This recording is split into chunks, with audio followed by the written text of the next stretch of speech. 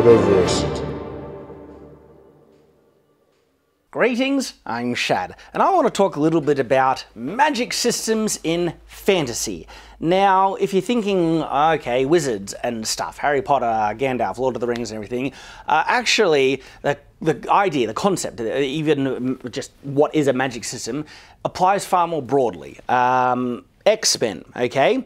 Each X-Men is an individual wizard who can cast one or two spells amongst them, essentially, okay? Star Wars, they're called wizards even in Star Wars at times, okay? But a magic system is basically any type of supernatural ability, something that exists in the universe. And they're a lot of fun. They add an interesting fantastical element to a story. They can be actual plot devices used to cause conflict for the heroes or used to resolve plot itself. They can actually be the mechanisms used to ask interesting philosophical questions through storytelling, okay? And so this is where the criticism that so many people try and use to dismiss arguments like, why are you taking X seriously when it's it's a property made for children with space wizards? That's generally what people use for, say, trying to deflect and disregard criticisms against Star Wars. You shouldn't be taking it seriously when that's such a dumb, disingenuous argument, because there are some very serious concepts in Star Wars, okay? Concepts about resisting corruption, resisting an inner evil that is growing, overcoming the lure of power, forgiveness. And what's interesting, so many of those concepts I just mentioned are intertwined around how the Force, the magical fantasy element, is employed in Star Wars, the dark side of the Force, overcoming inner temptation, inner evil and stuff like that, and becoming better than what you were, even in the face of temptation, anger, rage, and all that stuff. These are all really cool concepts that's wrapped around a fantasy thing. And then to say, because it's just fantasy, these aren't serious concepts, is dumb and disingenuous. No. In actual fact, we can explore certain concepts easier through fantasy than we can if we were to just try and make it a alternate history story or whatever, okay? Because the fantasy lets you do certain things. I've done this in my own novel, Chronicles of Everfall, Shadow of the Conqueror. So fantasy and magic enables you to ask really interesting kind of what-if scenarios, even philosophical kind of ethical dilemmas that you wouldn't be able to do if you didn't employ these fantasy elements in the first place. And so far from making a fantasy property less valid to be taken seriously, it can actually enhance it. And so that argument is so blasted stupid, I can't stand it. So fantasy is awesome. It enables you to do really cool creative things. Now, there's a potential of, I guess, danger with fantastical elements, stuff like that, because they don't have hard and fast set rules. In the real world, there are properties about the real world that we understand just through observation, like gravity, okay? And if you have someone in a when I say non-fantasy, it would still be fiction, but say an alternate history or whatever, just a historical retelling, if you have someone suddenly flying, okay, when there should have been no fantastical elements in this, especially if you're doing a historical drama, you'd be like, what the heck? That's not how gravity works. Everyone knows how gravity works, and so we expect everyone to operate according to those laws in that world. But when you introduce an element that doesn't have set rules, the author is making up the rules, it can cause very strong potential problems because it can be used disingenuously, unrealistically, yes, unrealistically, I'll get there. And also in Deus Ex Machina, because you could have just the magic come in and save the heroes and from all the problems and stuff like that.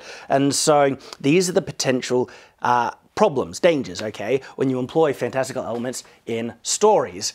Now, there are generally two camps or two ways magic is employed in stories, and this is the whole point of the video that I want to talk about, even with some of the tangents, but I think they were relevant tangents that I went to in the first place, but I had to get that off my chest. But now we're getting into the real core meat of this subject, are these two camps and how they're employed, because I think the definition between these two camps, which is it's called hard magic and soft magic, can be very misunderstood. And I want to help define them a little bit more so they can be employed a little bit better in literature. So a soft magic is generally defined as one that doesn't have rules, and that's the one that I want to push back on. I say, no, that's a bad definition. I also think it's an incorrect definition. A soft magic system is actually more one that is less understood by the reader in what it is capable of doing, okay? A hard magic system is one in which has very strict rules, but I actually want to add two more important elements to these things to help define them and also would help them be employed in storytelling much more effectively. And it's in the limitations of what they can do. I feel a hard magic system has far more limitations in what it can do, and a soft magic system has less limitations, okay? It is capable of doing far more because it's just kind of magic. The rules are less defined. And so some good examples of what I would say are on the side of soft magic systems would be, say, Harry Potter and even Wheel of Time. Let me explain that a little bit more. You see, even with, say, the Wheel of Time magic system, and these aren't spoilers, I'm just kind of explaining world building elements of it, there's no strict limitation on what the magic can do except from the things we have seen it do and what the in-world characters have discovered that the magic can do it or not, or how the magic can achieve it. When a new spell is introduced in Harry Potter, at no point do you think, well, they shouldn't be able to do that. The magic doesn't allow that employment because it's a far more loose, dare I say, soft magic system. If the characters can do it, the magic can, it's then established that magic can do it. A more hard magic system that's more restrictive defines quite clearly the parameters in which it operates. And then if it did something outside of those parameters, you'd be like, it shouldn't be able to do that. That's not how the magic works. Let's take Brandon Sanderson's Mistborn as an example. Limited edition hardcover, very cool. And this isn't a spoiler, it's just an explanation of the world building makeup of the magic system in Mistborn. And it's really interesting, unique. It has a fuel source, and so to do the magic, you need to ingest specific types of metal that fuel the magic. Now, that does open it up to certain possibilities. For instance, there might be undiscovered metals that could fuel other magical abilities because the specific metal fuels a specific magical ability, okay? Pewter, for instance, enhances one's physical characteristics. It's a hard set rule, and if you ingest pewter flakes and you're capable of burning it as either a misting or a full Mistborn that can burn multiple metals, you then get that enhancement. That's the rule. So then suddenly, if a Mistborn or misting ingests pewter and uses it to enhance, say, a different property like sight, which is what tin should be able to do, tin enhances the senses, you'd be like, that's against the rules. Unless there's an in-world explanation, that's a direct contradiction on how the magic is set to operate. Now, there are broader things in the whole Cosmere, which is the joint universe Brandon Sanderson writes most of his fantasy settings in, that allow for certain, I guess, extensions of magics and other ways it could be employed. But for the most part, very strict rules, all using and defined in it. And if a new spell suddenly came out of nowhere that a Mistborn could suddenly teleport without ingesting metals, they can just teleport, we know that that's not a part of allomantic magic. So they would have to be getting that ability from somewhere completely external to this specific magic system. And I think this is a much better definition between hard magic systems and soft magic systems. One that has restrictions in what it can do, very clearly defined, and one that actually doesn't. You could introduce any new spell. And so if we apply this to Wheel of Time, spells in the Wheel of Time are called weaves, okay? You weave certain elements together to create certain results. And if it's air or fire or whatever, and sometimes they can be mixed matched and everything. But what happens in the Wheel of Time quite regularly is new weaves are discovered, okay? New ways in which the true source can be channeled and used. And every time we discover something new that this magic can be used for, makes perfect sense because we actually aren't given many limitations in what this magic is capable of achieving. There are limitations in the way that it operates in certain instances, okay? There are ways to incapacitate channelers. There are restrictions in how much power they can draw in and the level of strength of weaves. Some weave spells are too strong for people who can only use so much of the power to achieve. So there are like limitations that way, so it makes it a little bit more hard, but it's very soft in that it can basically do anything as long as it's presented in the book. And so if we were to just create a new, even if we went to an extreme, that there was a weave that could destroy the world, okay, or take a crazy amount of one power, that could be possible because there's nothing in the magic system itself that restricts what it can do. And even if there are, they're more specific and more exceptional because whenever something is introduced, a new weave is like, well, yeah, there's no real limit to what this magic system is capable of achieving. All what needs to be done is the characters need to discover it, basically. I mean, even one character even discovers one on the fly where weaves have an opposite and stuff like that. Now, it would be easy to say in the narrative that a certain weave is simply impossible because the power can't do it. But again, that would be a one specific case, okay? There's nothing outside that then is precluding other ways that can be used unless it is stated. The actual structure of this magic system is very open-ended to create any kind of weave or spell that the author wants to put into it. In contrast to this, Mistborn is very different, okay? Allomancy has very strong restrictions and defined ways it's used. Hard versus soft. I think this is a much better definition. And the other thing that I want to kind of just define and talk about is the idea that soft magic systems get to contradict themselves. And I think that is a wholly bad way of looking at it. Incorrect, okay? No matter how soft your magic system is, you are going to be educating the reader to how it operates just by the way it is used and employed. As soon as that magic does anything, you have established a rule, and the rule is this magic can do this. That's it. And so soft magic systems do have rules. And to say that they don't and that the author can break the rules willy-nilly, well, that can cause huge contradictions in the plot, massive plot holes, because, for instance, Gandalf in Lord of the Rings, he is shown to do certain interesting things with his magic, and then he never does it again. And because there's no explanation given as to the reasons why he doesn't do it, like if it was a one-off, he doesn't have the power, he can't do it in that instance, we are left with no other conclusion that he still has the ability to do it, but is just not doing it. And that's a plot hole. That's a problem. In Lord of the Rings, we see Gandalf creating a protective barrier that protects him from a Balrog. He is able to heat up people's weapons so hot that they have to drop them. He deflects arrows out of the sky. He does a lot of interesting things, and he only seems to do it once, okay? So the magic is really inconsistent in Lord of the Rings, and people generally say that's because it's a soft magic system. No, okay?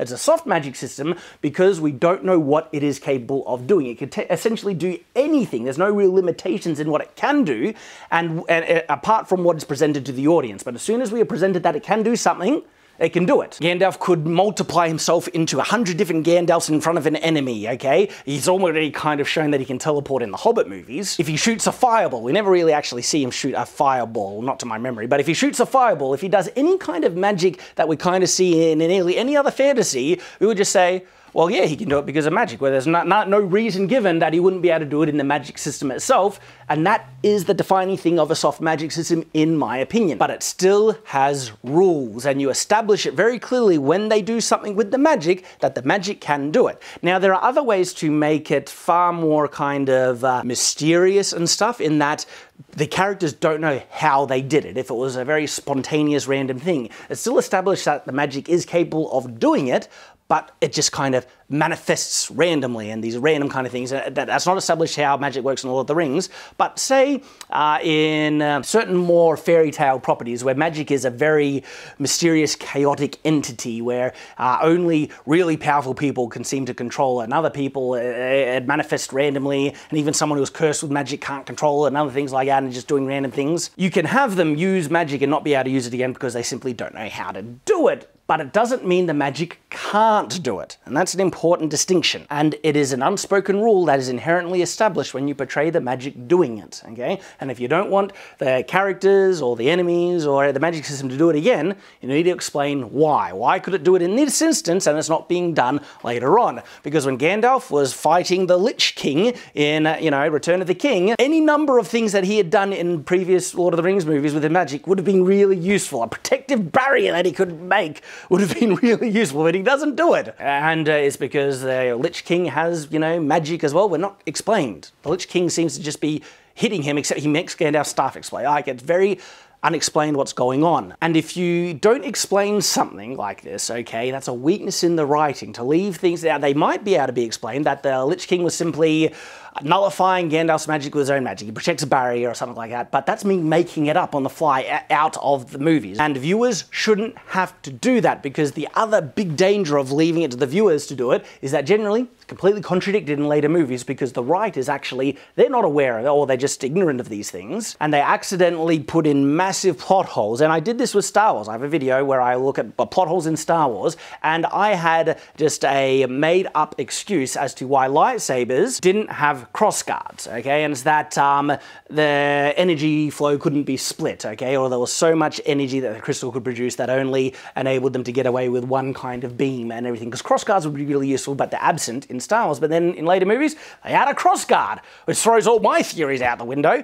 But if it was an established rule that explained this in canon by the actual writers, that was explained by a character, well, then it establishes much more hard, and then still might be contradicted because sometimes writers are completely oblivious to canon, but it's far less likely that stuff like that happens, okay? Because the other big danger about magic systems, and soft magic systems are far more leaning towards this danger, is Deus Ex Machina, that you can use the magic to solve the problem because just magic. And this is where Brandon Sanderson's rules for magic systems that are really good. One of his first rules is your ability to resolve plot in a satisfactory manner with magic is directly proportional to how well the audience understands that magic system. And that is absolutely true. And it applies not just for magic, it applies to anything, okay? It applies to technology and sci-fi settings. It applies to character skills and stuff like that, okay? If a character is at, the final battle and they pull out a skill out of nowhere and that suddenly saves them, like, what? That's a form of Deus Ex Machina. But if you previously established a character has that skill, okay, you then inform the audience and they're aware of it. They understand that mechanic, and therefore when that mechanic is used later on, well, it's answered. A great example of, say, technology that is shown how it is used in the world, and then they're very consistent to the lengths and limitations of its utility, is the grappling thing that the Mandalorian has in the TV series Mandalorian. It's so straightforward of how this grappling thing works. No one needs to explain it. You figure it out just by watching it, and then he uses it in multiple things, sometimes in different ways than what you might expect, even in combat.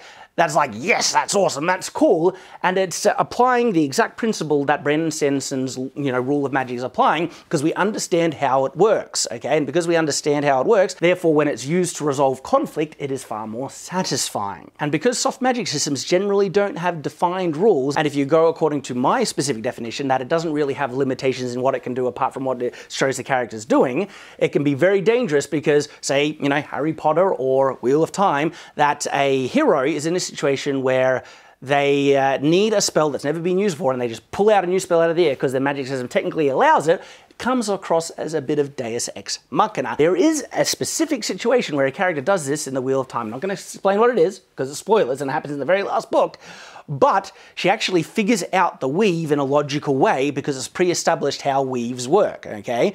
And so it kind of makes sense, and that's more allowed, and it doesn't come off as Deus Ex Machina as it would have if she just whips out a new spell out of nowhere that helps save her or do something, and then it's resolved. Because in soft magic systems, again, they can do anything, so therefore you could whip out spells to resolve any problem. That's the danger in them. But the thing that people don't realize, I'm going to really try and hammer home this point, is that soft magic systems do have rules, and you establish them by the way it's shown. As soon as you show a spell doing something, you're saying the magic can do it. So the idea that soft magic systems don't have rules is incorrect, in my opinion. They absolutely do have rules, they just have less limitations in what the writer, the storyteller, can depict it doing. And that's with Harry Potter. Like, what spell couldn't be done in Harry Potter with that magic? Magic is kind of limitless in that sense. The only limitation is if the character knows how to do it or not.